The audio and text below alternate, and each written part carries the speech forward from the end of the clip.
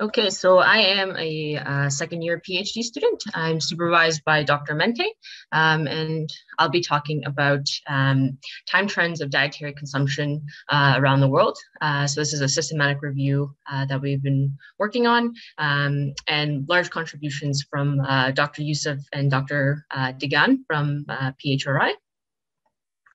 So a bit of a background on this. So suboptimal nutrition, as you know, is a major modifiable risk factor for many diseases globally. And in the past century, there's been major shifts, both in diet and lifestyle. And, there's many contributing factors to this. So for example, socioeconomic development, modern food trade, food industry marketing, and also policies. And so it's important for us to track changes over time because we can evaluate both past and plan future nutritional initiatives and policies. And when publications in the past have looked at trends, they continuously rely on supply level data. And so supply level data is, for example, the unit would be like kilograms per year imported. And so it's the least reliable for actual intake. And a lot of the work that we've seen has been in North America and Europe. So we wanted to do more of a broad look at trends. So our objective was to look at both trends in macronutrients, energy, and also foods. But today I'll be focusing on macronutrients and energy for the sake of time. But we have also looked at trends in specific food items like dairy or meat. And this is specific to individual level dietary assessments. So like food frequency questionnaires or 24-hour recall, where you're actually asking a person and not necessarily looking at like imports and other sort of country level factors. And we used so 3 large databases. Also, because of the nature of the data, we had to look at many organizations and national statistical web pages because sometimes trends might be hiding, for example, on Stats Canada and not necessarily in a publication. So it's important to add that into this type of review. Where possible, we did national surveys. If there wasn't a national survey, then we went to more of a community-based, smaller survey. And so most of them are national that we looked at, and they include like thousands of people. If we had to rely on a smaller survey, that happened fairly rarely. So we did have a minimum of 100 participants, but that you never see like 100 participants in one of these surveys. And we looked at this both really a few visual techniques, and also for the modeling, we used a linear mixed effects model. So we're estimating the change in energy and macronutrients per decade and by region. And this allows us to compare on a sort of a standardized unit because we're looking at per decade. And we did some sensitivity analysis, for example, for what type of dietary assessment method they used. Also the median age of the country changing over time, because we know that age can impact some of these trends, and also the first year of measurement. So we screened more than 50,000 articles and other resources. We went through the typical systematic review process. Where we ended up off was with 41 countries for a total of 97 resources, because a country can have one survey, but it might be reported in 3 publications, and we wanted to capture the data, all of the data points that we were interested in. In terms of study characteristics, so about a third was from the Asia and Pacific region. We have quite a bit of data from Europe, so this was expected because we knew there was a lot of nutrition surveys in Europe.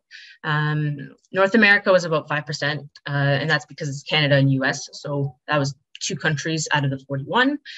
We were able to capture some data from Middle East and Latin America, but still a lot less than the Asia region and the Europe region. Most of the studies were cross-sectional surveys. This was expected because, for example, they surveyed diet in 1990 and then they surveyed diet in 2010, but they don't use the same people. It might still be nationally representative, but it wouldn't be the same people because that's not very feasible. Most of the surveys are 24-hour or a combination of 24-hour recall. And we do also see some food frequency questionnaires and diet reports.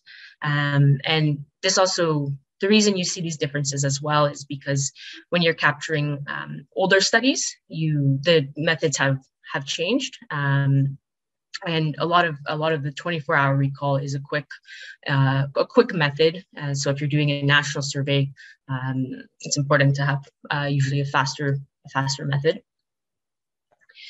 So I'll walk you through this graph because it can be a bit overwhelming at first, so we have the countries here at the bottom. So for example, Singapore, and each of these lines is a trend line. So whatever data that country had on energy intake, we were able to capture and create this trend line. And so this is specific to total energy intake, and it's shown as calories. And so, and the reason we showed this all together was because you can actually compare different countries simultaneously, and you can also look at different regions simultaneously in a way. So the first, 13 countries are this Asia and Pacific region. And we have a few Middle East and Latin America countries, and then a lot of data from Europe, with some data from North America and New Zealand and Australia. So generally what you can see, and just to comment that this orange dot is the most recent survey, and that's always after the year 2005. So it's an estimate of kind of the most recent intakes. So between, like the last 10 years that we're looking at pretty much here. So you can compare this orange dot across the different countries. So generally what we see is that energy intake is lower in the Asia region compared to the other regions that we have. And we see a bit of a mixed trend where about half of the Asia countries increased their intakes of energy, whereas half decreased. For the North America, Europe, Middle East region, pretty much all of the countries have decreased their energy intake, except for the United States. And this is since about 1960 to current day. So if you compare from like the first year measured, you do see an increase in energy over time. So moving on, the next one is carbohydrate intake. And I think as expected, you see higher carbohydrate intake in the Asian Pacific region. And this is based both on, over time and also on most recent measurement. And what's interesting as well is you can start to see, for example, like Vietnam, Philippines, and India, their changes are much lower, and this is largely linked to GDP differences. So the poorer countries have much less change, as we see in most of the trends that we've looked at, and still quite high intakes at about 75% of total energy from carbohydrates.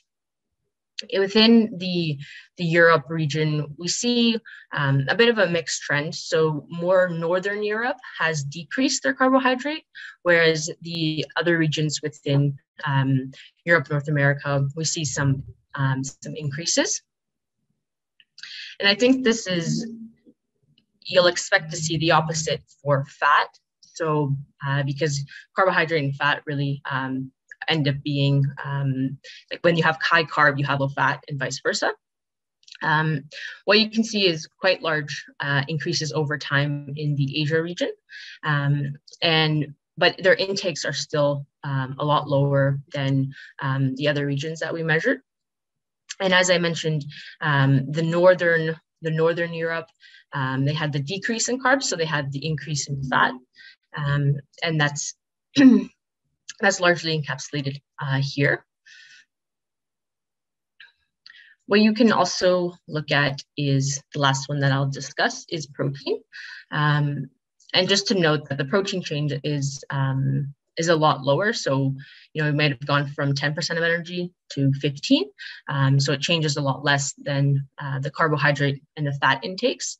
And so a lot of the countries have increased their protein intakes, especially you see this in the Asia region. For example, Vietnam, this is considered to be a positive change because this is a marker as well of a lot of the child and maternal outcomes, like for example, stunting or wasting. So that's one of the ways that you can actually use this data in tracking past policies and future policies. And I'll go on to when you actually look at this with the mixed effects model.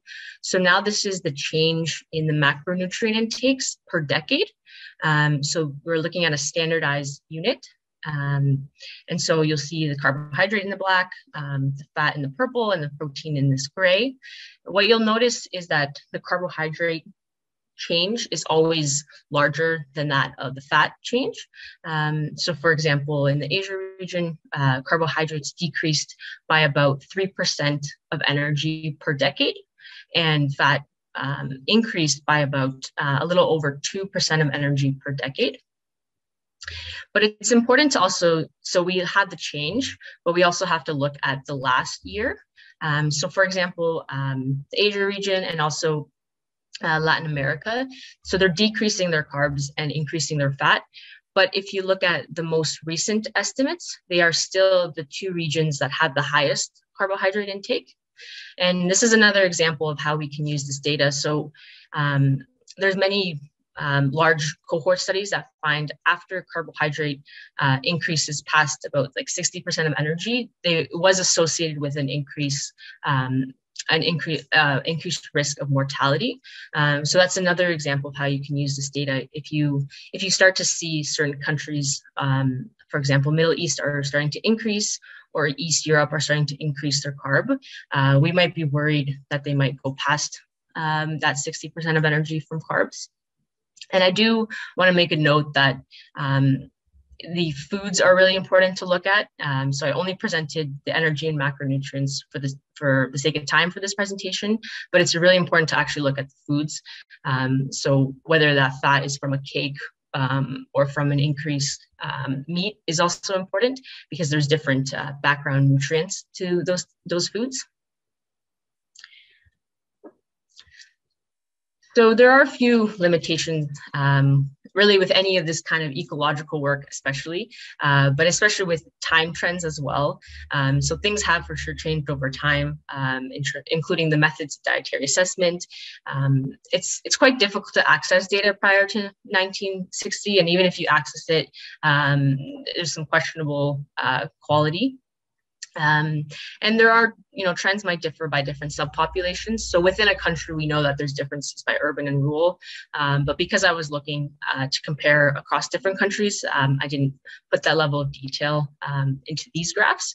But we know that, the rural regions are much slower to change, for example, like really high carbohydrate intake. So what makes this unique is that it's the first review that actually looked at individual level intake, and it tried for a global scale. We did capture 41 countries. There are, many other countries that weren't captured, which also speaks to the availability of actually tracking nutrition over time. And we're working on trying to see if we can find additional resources that we might not have captured with our search. So it's an ongoing process as well. So as I mentioned, the Asia region that we had, so they still have the highest carbohydrate and lowest fat intakes, but there were large decreases in carbs and increases in fat and protein. We saw a bit of heterogeneity in the Europe, North America, Australia region. For example, where North Europe decreased their carbs and increased their fat, whereas the other regions had the opposite. And although limited data in Middle East and Latin America, we saw we did see some trends there. So, for example, Middle East with the increased carb and the decreased fat, and they both increased their protein. And this has numerous implications for policy, and also we can compare.